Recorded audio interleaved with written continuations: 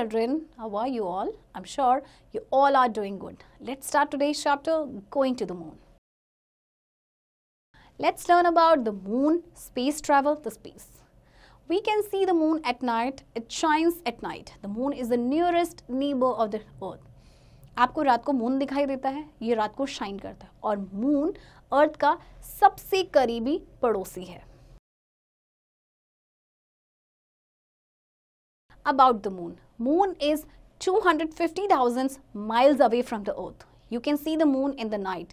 It is round and silvery colored. It looks very beautiful.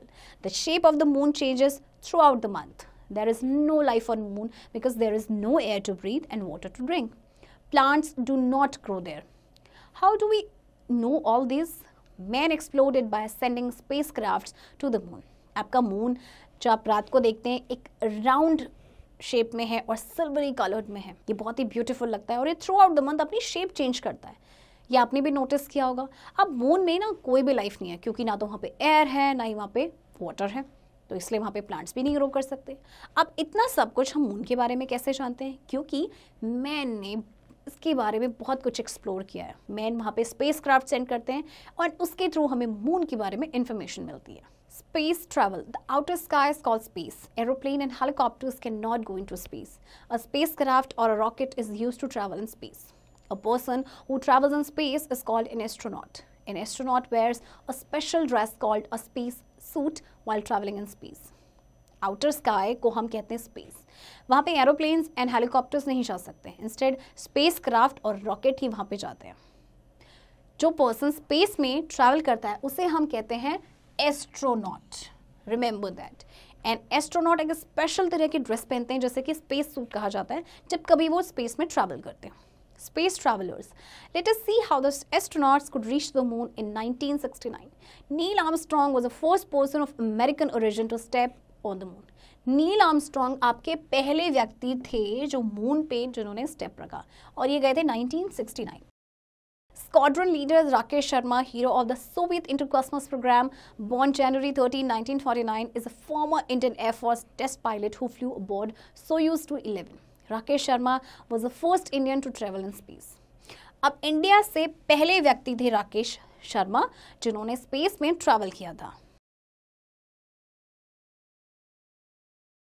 Yuri Gagarin of Russia was the first man to go into space. The first woman to go into space was also from Russia. Her name is Valentina Tereshkova.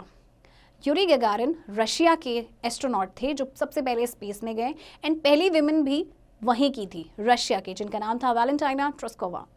Kalpana Chawla, March 17, 1962 to February 1, 2003, was born in Karnal, India. She was the first Indian-American astronaut and first Indian woman in space.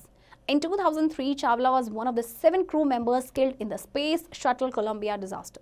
Kalpana Chawla Indian origin की एक American astronaut थी जो 2003 में अपने 7 crew members के साथ space shuttle में उनकी डेथ हो गई. Sunita Williams, born September 19, 1965, is a former American astronaut and a United States Navy officer. She stayed in the space for 6 months. इसके बाद सुनीता विलियम जो कि एक अमेरिकन एस्ट्रोनॉट हैं एंड नेवी ऑफिसर भी, ये स्पेस में 6 महीने तक रही थी.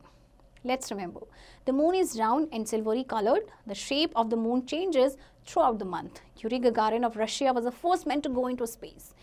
Wing Commander Rakesh Sharma was the first Indian to go into the space. Moon आपका round और silvery colored है. Moon के shape throughout the month change होता रहता है. यूरी गगारिन रशिया के पहले मैन थे जो स्पेस में गए. इसी तरह से राकेश शर्मा पहले इंडियन थे जो स्पेस में गए. चिल्ड्रन, आई होप आपको ये चैप्टर समझ आया होगा और इंटरेस्टिंग लगा होगा. अब आप इसकी प्रैक्टिस खुद से करेंगे.